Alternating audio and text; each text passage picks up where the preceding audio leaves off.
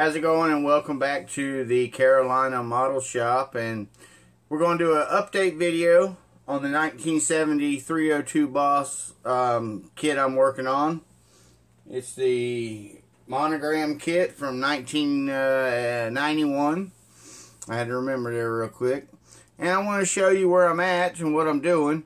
And I know I said in my original video that I was going to probably paint that a yellow color from Duplicolor or something like that, but I lied. So I wanted to continue working on my airbrushing. So I'm using an airbrush, and I got me a new airbrush, a Pache H, and I like it. I always have used up until then one of them Badger, like the cheap Badger, 250 and 350, you know, this the regular single action brush, and I like those. I mean, they always did a fine job once you get them, you know, how to use them and what they're going to do. And the Pache acts similar to them. I just think but it's a lot better of a gun. It just, I just liked it better. And I'm also using a paint that I've never used before in a gun that I've never used before.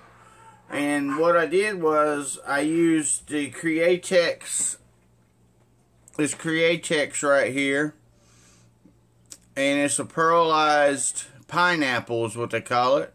Pearl pineapple. Okay? And then I put the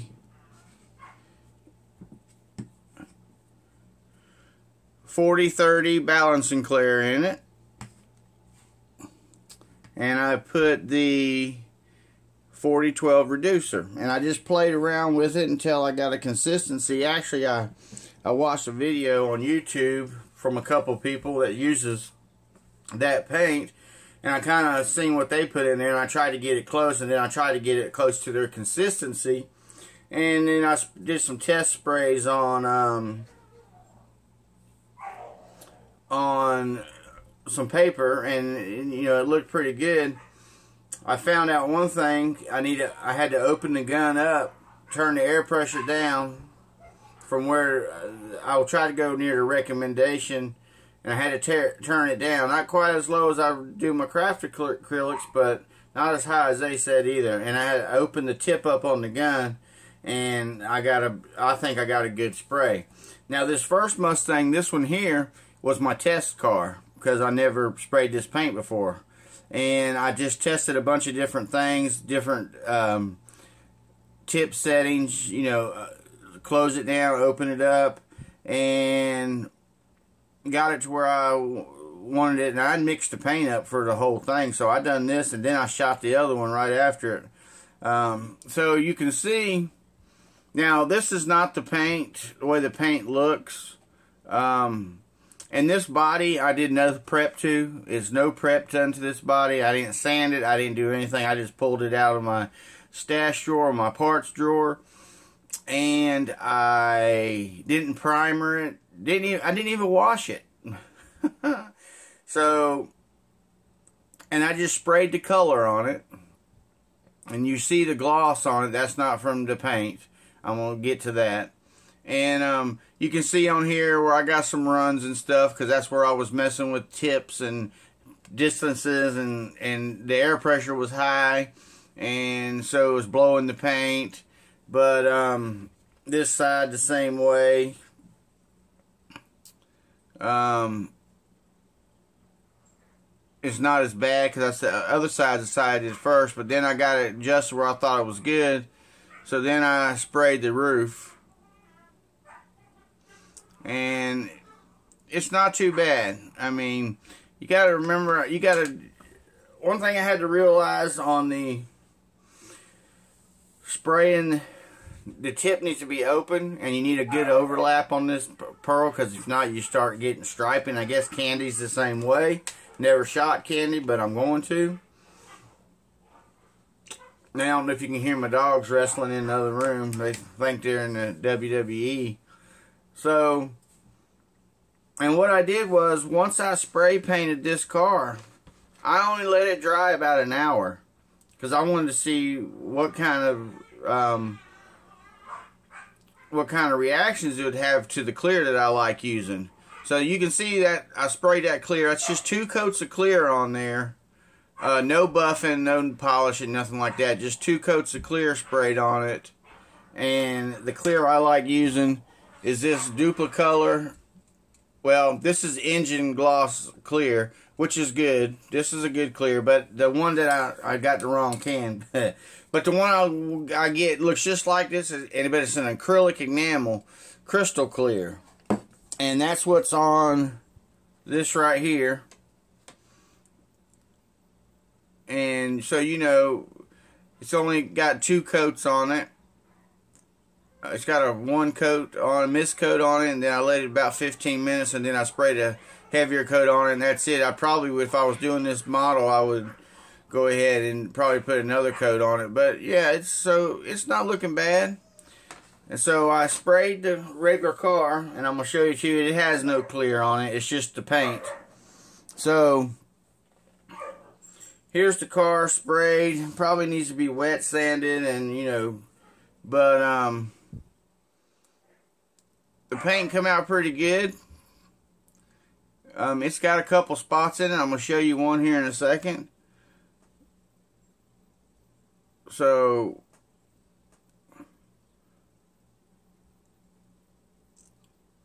that's that. On the roof, you can't even see it in the camera. Well, what I had on the roof was, I didn't have my gun tip open enough, and I had some striping. But I put a couple more coats the opposite direction across them, and then once it dried, I can see it barely to my eye, but you can't really see it on... There's a couple pieces of trash that's landed on it since it was painted, but that's no problem. So yeah, so that, I think that's pretty decent. It's my first time ever shooting that paint, so, and haven't done a lot of airbrush paint jobs, so looks pretty good. I'm happy with that. This is somewhere I can, you know, and so the first time I ever shot this paint, I shoot a pearl. I didn't even just shoot a regular opaque color. I had to go right to the pearl. But yeah, so I think it's going to work out pretty good. That body was primed and sanded and prepped. It's a white primer in there, and it's actually a white Duplicolor primer. So yeah, so I think it looks pretty decent.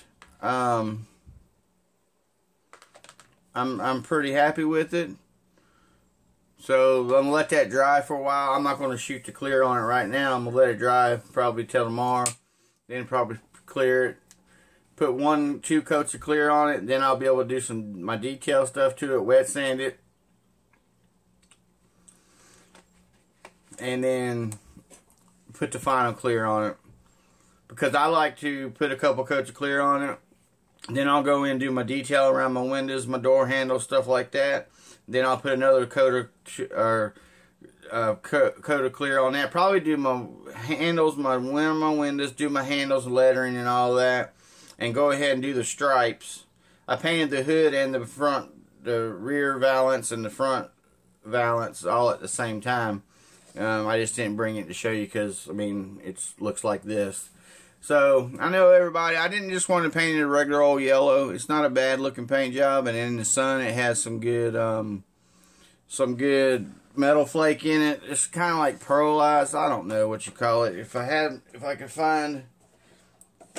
didn't have such a mess over here on this table, I could probably find my flashlight and show you, but I can't because I got a mess.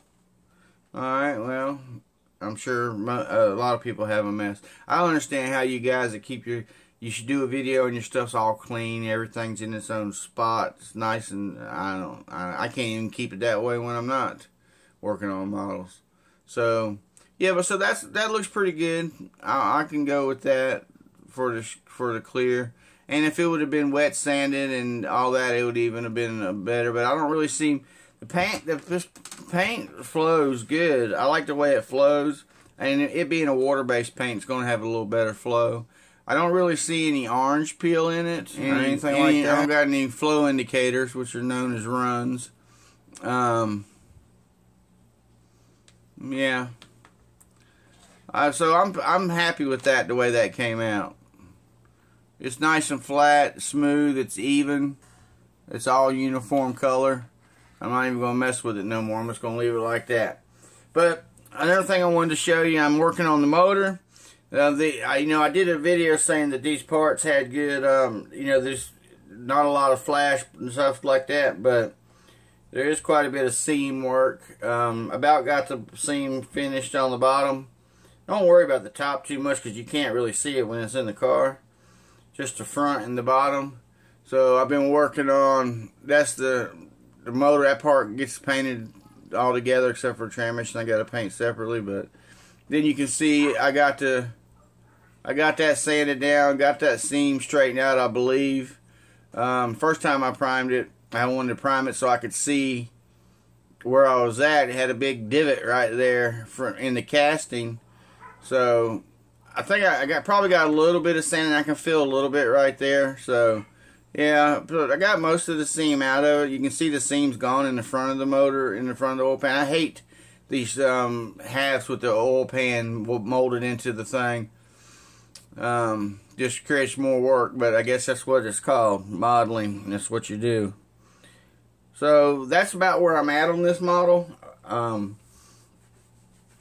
Just working on getting that stuff done, and a lot of people build their model and paint their.